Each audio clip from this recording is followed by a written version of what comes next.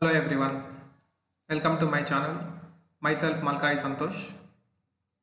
Today we are here to discuss a very important Java program which I have asked many times in the interview for the role of automation testing. Into the video.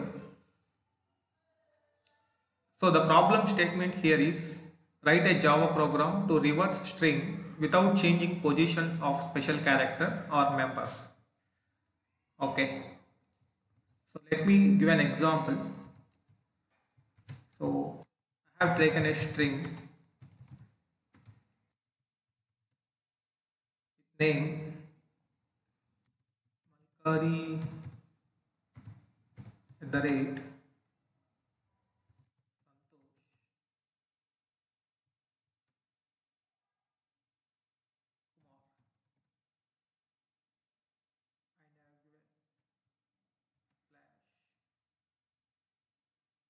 and also a number. So this is the string. The output should be as below. So it should reverse the string. So it should take the each and every character in the string and it should exclude the special characters and the numbers, the positions they have. For example, I have reversed the string starting from Kumar. So till the index 8 the character should be reversed and the position of the special character should be remained same, and the same should be applied for each special character in the string. Only the characters in the string should be reversed and the special characters and the numbers should be remained same. Okay, let's perform this program in the IDE. I am using IntelliJ IDE for writing the program. Okay, let's create a package. The package name is com.java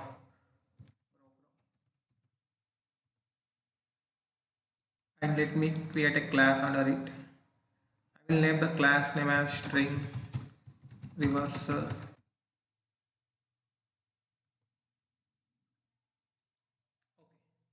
So I have created a string class name string reverser. So to perform the execution, JVM needs main method. So let me create a main method, public static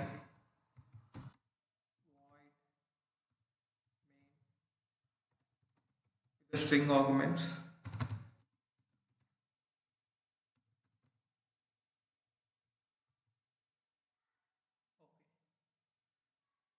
So let me take the same string which I have shown in the example.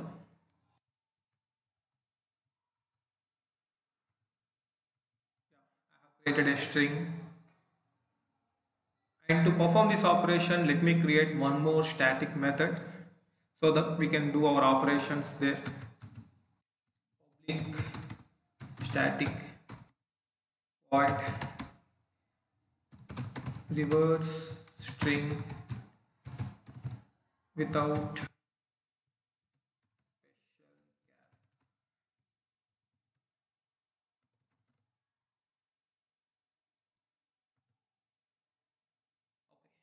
created a method, a static method. So let me inject the string.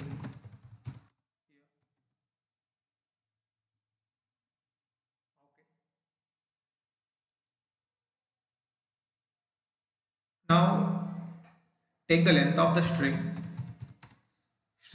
length dot length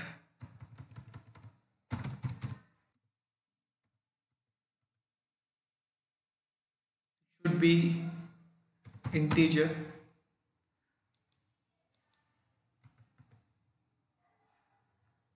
Once you got the length of the string, let me create a new character array to store the reverse string. Let me name as reverse string array. Instead of writing reverse string array, I will write as reverse character array.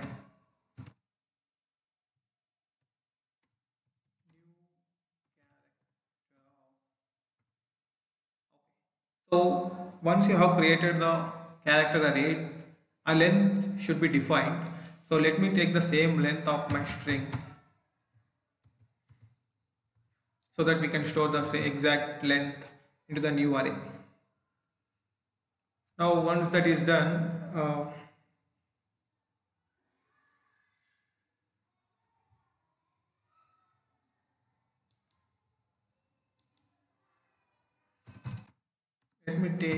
let me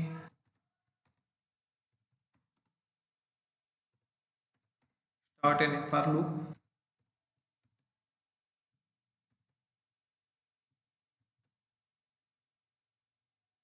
I less than j. Here we haven't defined what is j. So let me define an integer with j and give the length. So we are starting from 0. I am taking the length as length minus 1 here. Here I am not incrementing anything in my for loop. So when I am executing this program, by looping it, I may use the increment, but as of now I am not incrementing in the for loop. Okay. Now once you are entered into the for loop, you need to check whether the given character is a number or alphabet or a special character. To find out that, we have a class called character.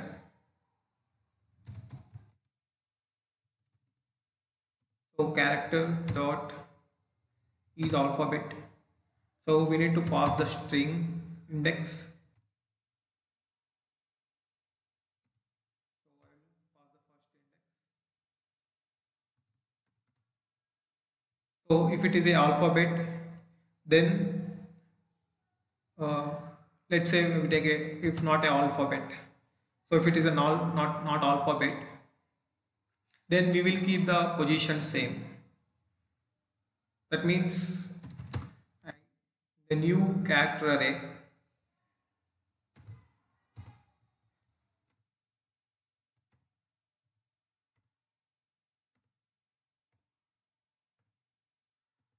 and I will increment my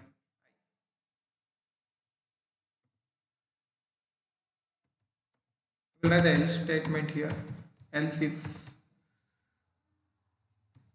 the character dot is alphabet. So in the first if loop, in the first if statement, I have mentioned the character of I which I am starting from 0 index. In the second else if statement, I will start it from the end. I will take the j index. Then I will use the same char array.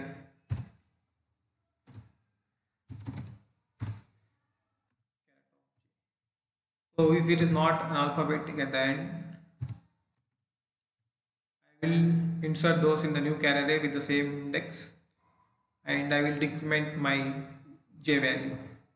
If they are both of the cases fail, the last statement will be the reverse statement where I will insert the index of I new char array with string from the last.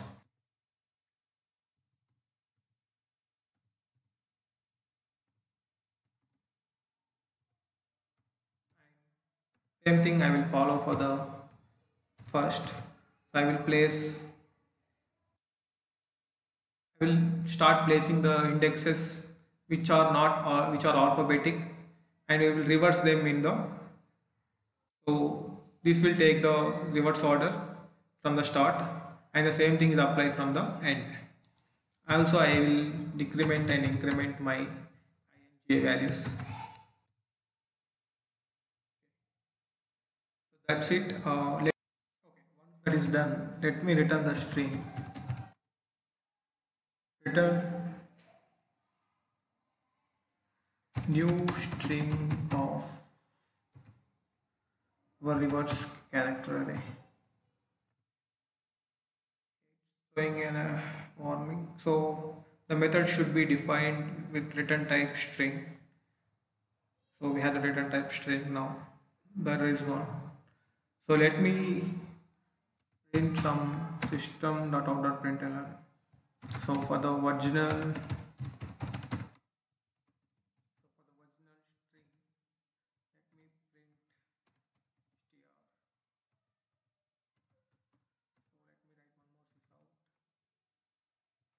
So this will be my reverse string without special characters.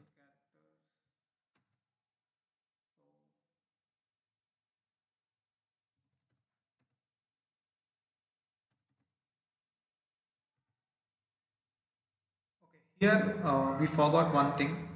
So in the else if statement, we need to make sure it should be negation before the if else statement, because we are also checking from the end of the string as we are doing in the first if statement.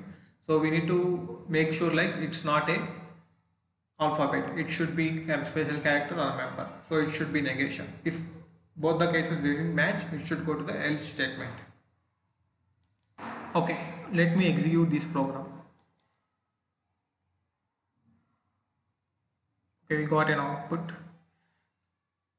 So our string got reversed by just not changing the special character positions. Instead of reversing the entire string, it just reversed only the characters of alphabets, and the positions of special characters and the numerics have been in the same place. So we achieved this. So okay, let's take a new string and try to debug it and try to understand what exactly happening in the code. Okay, let me take a new string. Let's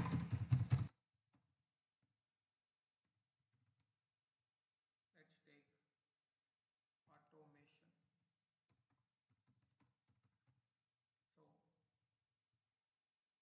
So I will insert numbers 34 and then percentile and then exclamation, and then at the end I will keep 9. So here I have created a string with alphanumeric and special characters. So let us debug it.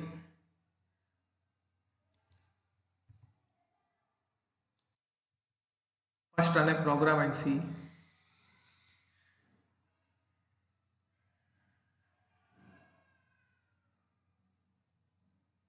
Yes, we have achieved it. So the numerics and special characters are in the same position. Okay, so try to debug it. So IntelliJ is a great IDE where it has a strong debugging plugins. Okay, that's the reason I have chosen it as an IDE to work with. So before debugging it, let's keep a pointer, a debug pointer. Okay, let me keep it here so that we can iterate it each and every character here. So let me start a debug. Okay, so you can see we have a string with the initial value which we have taken, and the length of the string is 15, and so this is the length of the string, and I have created a new character array which is reverse character array, and the length of the j is 14 and the I value is 0. Okay, let me, so we need to use step over to go to next step and step into to go into the method. Let me go to step over for the next step. So as it is not the, so the I value is not the alphanumeric or not a special character, it has ignored the first if case and entered into second if case, and it will also look at the last character which is 9 in the second else if statement. So as it is a number, it will enter into the loop, Okay, so once it is entered, it will place the character 9 into the new char array. So you see the new char array is now inserted a new character which is 9, and the j value is decremented. So again it came to the initial loop. So the now I value will be 1 and j value will be 13. So again it will search for the second character from the start. As it is a alphabet, so uh, it will not go into the loop, and the last but the second character is alphabet, so it will also ignore this loop, and it will directly come into the else statement where it will reverse the string. So now the character of j is n, so it will be placed in the first character of reversal array, and the first character of the string a will be moved into the last character of reverse array. Okay, so the increment and decrement will takes place. So it will go so on by incrementing and decrementing the I and j values. So wherever the special characters are available, it will go into the if statement, and it will insert the elements, insert the characters accordingly, and it will do the increments and decrements accordingly. Let me run this program. So all the characters are inserting, so you can see the increment and decrement happening, and finally we got the output. Okay, I hope you guys have understood how to write a program for these type of problem statements. So it will be very useful to you, and and whenever someone asks these questions, and if you have given a debug description how you have created the code, that will makes a right impression on you and makes your coding skills improved. Thank you. Have a nice day. Bye.